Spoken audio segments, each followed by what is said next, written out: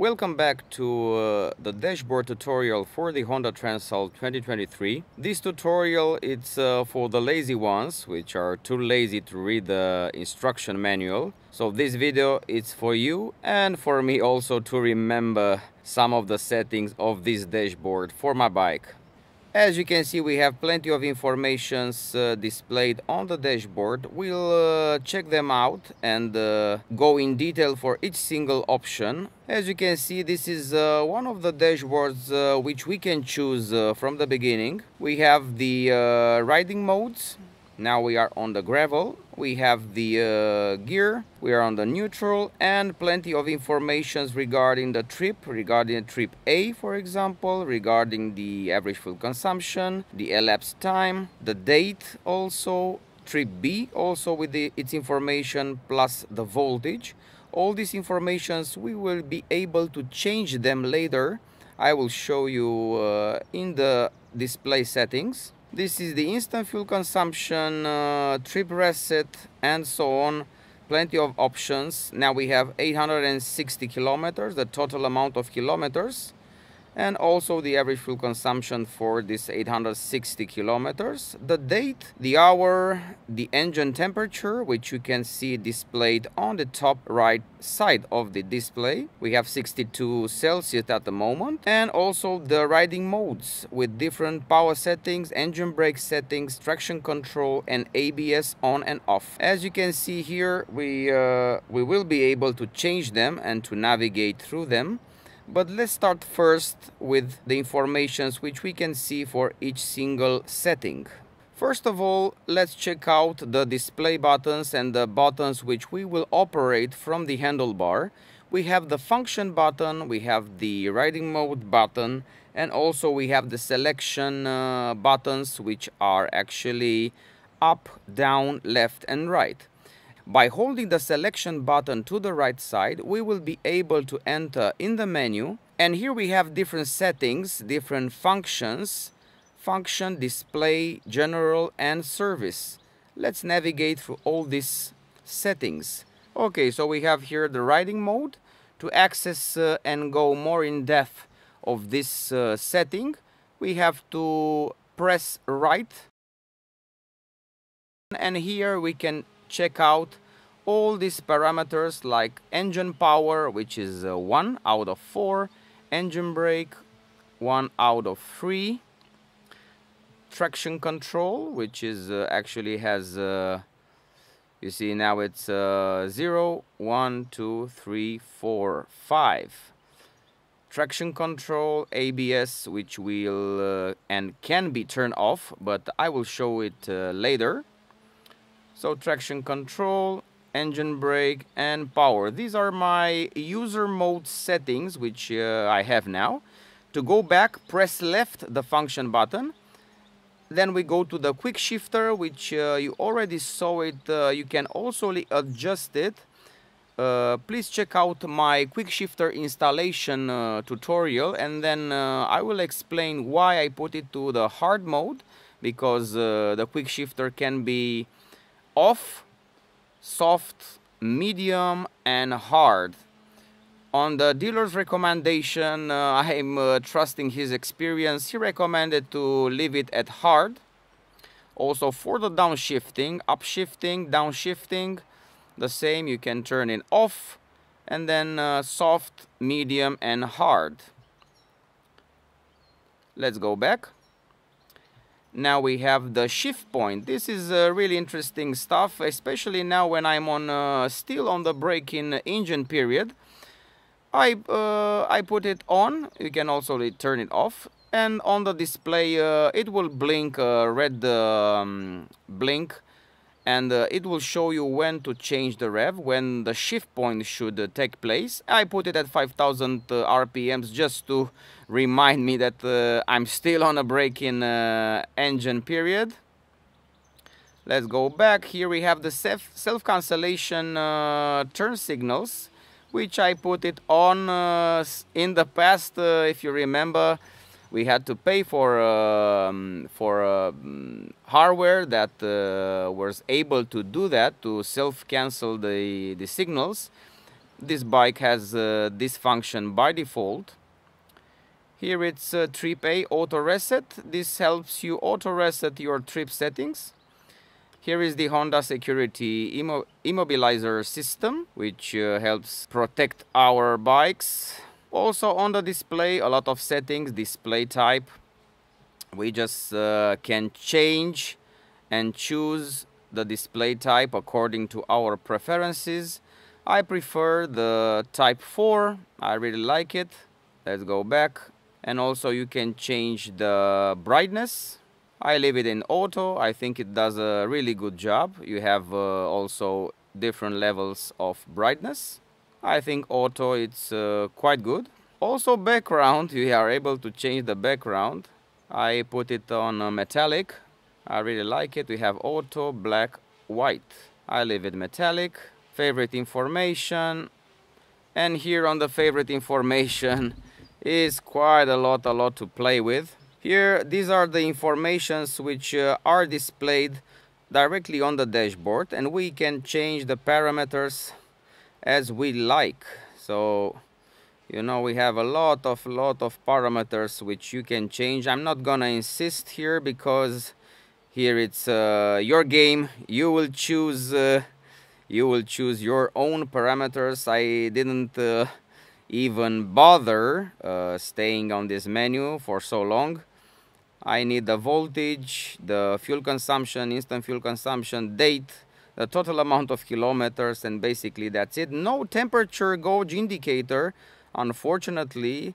All these settings, also many display settings, but no freaking temperature indicator for the new TRANSALP. This is quite a pity. There are much cheaper bikes, entry-level bikes that have this function, but no, TRANSALP doesn't have the outside temperature indicator, unfortunately. And here we have the classic general parameters like date and time, unit, language, restore default, Bluetooth pairing reset. This will be done when we are gonna connect our navigation, our phone. And here in service you have maintenance. Here we can actually put the maintenance schedule by kilometers and date. Now, for example, I need to make it at 1000. Let's set it up. Date, I don't know when. Oil change, also at 1000 kilometers. And basically, I set up my parameters. Here we have the equipment, which can be, this is the accessory extra equipment, which can be initialized from this menu. The quick shifter we already did, so there's nothing to do at the moment. We have the grip heater and the fog lights, which can be initiated from this menu. Alright, here is the quick shifter initialize, which was already done, so actually there is nothing to do here. The DTC displays eventual errors, error codes, which are appearing, hopefully not, but can be.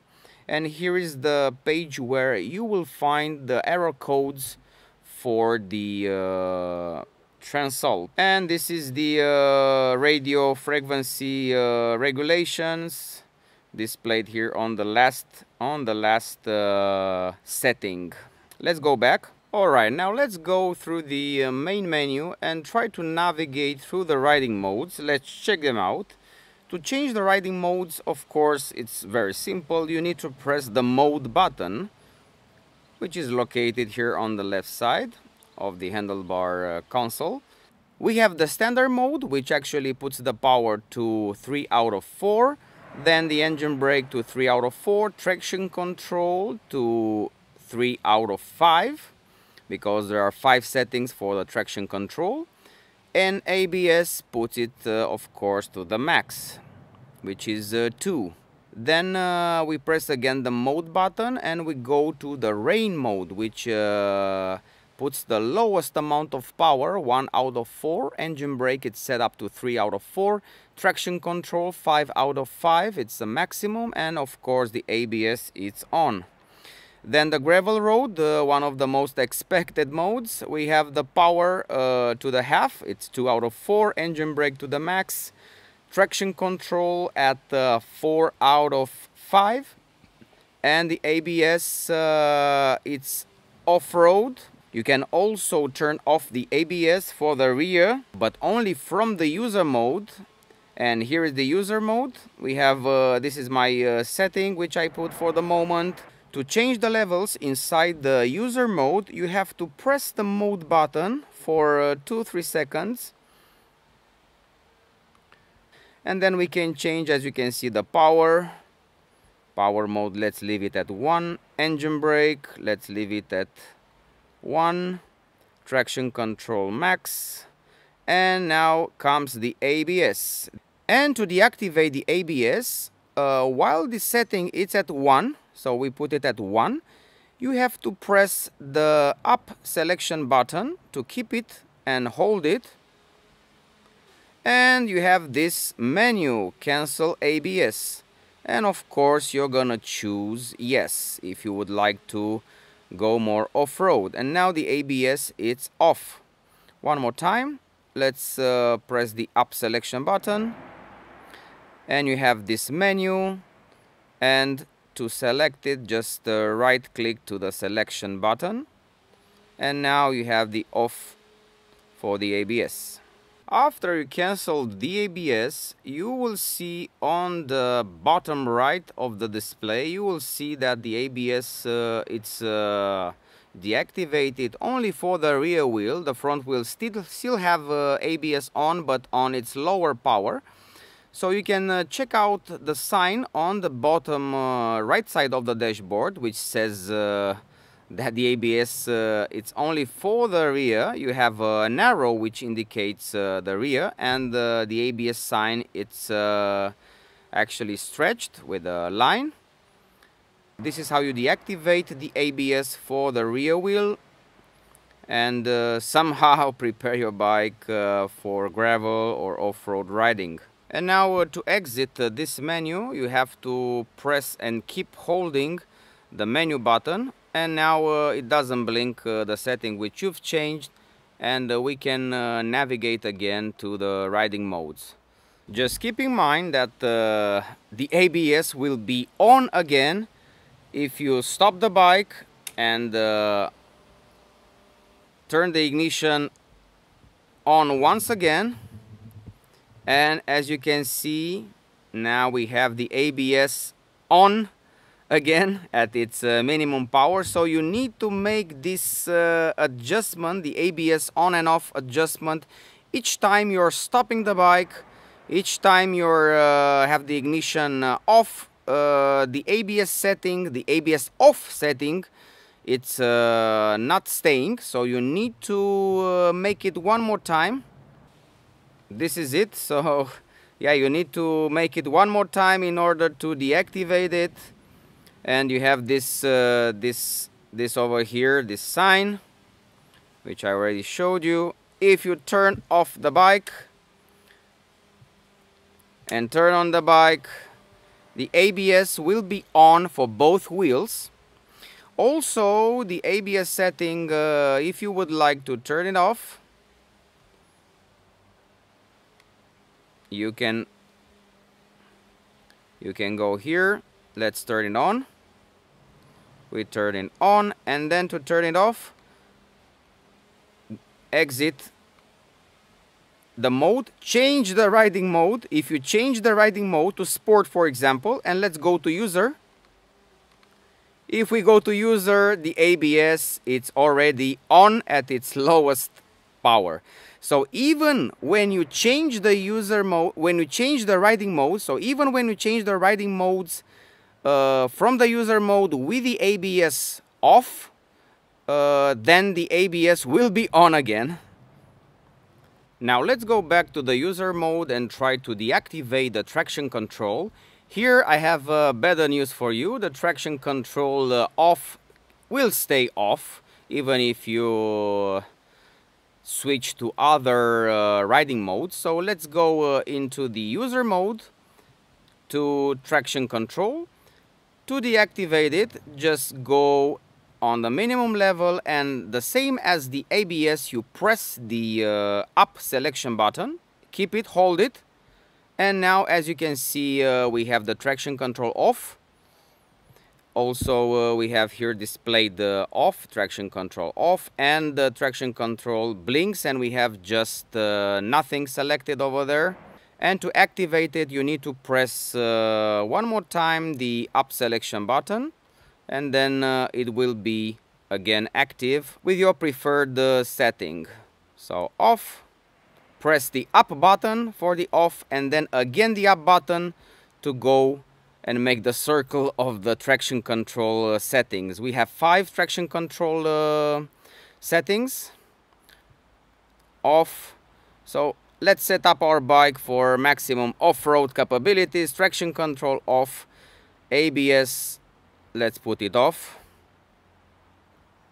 Okay, ABS off. And now we have, as you can see, everything is blinking. We have traction control off. We have ABS for the rear off. And now we can have some fun on the gravel. Let's switch off the traction control and see if we have it, if we restart the bike. So now we have traction control off. Let's turn the bike one more time and check it out. No, everything was reset to the maximum traction control. So make sure if you turn off the bike, you need to take off again one more time the traction control for the off-road. So ABS traction control will be on if you restart your bike. Traction control stays off if you're changing the riding modes in comparison with the ABS off. But if you turn off the bike, then the traction control will be at maximum power. Now let's check it out. What kind of informations do we actually have for the bike? The ones which we can actually choose. Display. Favorite information. And here we have the following. The total amount of kilometers.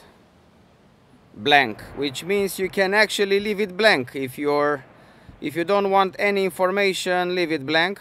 Reserve fuel consumption, reset trip, elapsed time, average speed.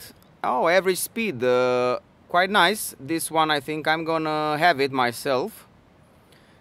Average fuel consumption, already have it. Fuel consumption, shift point, date, voltage, grip angle. Oh, nice. Grip angle. This is a nice info. Maybe we can choose it. Rev, elapsed time, average speed, average consumption, instant consumption, trip B, trip A, average consumption, and so on. So I think a few parameters I'm gonna change. To reset all the selected parameters from the bottom of the dashboard, you need to press and hold the function button from the console of the handlebar. And you will be able to reset all these functions. After pressing the function button and keep it holding, you need to also press the up selection button in order to reset all these parameters from the bottom of the dashboard. Thank you very much for watching this tutorial. See you next time.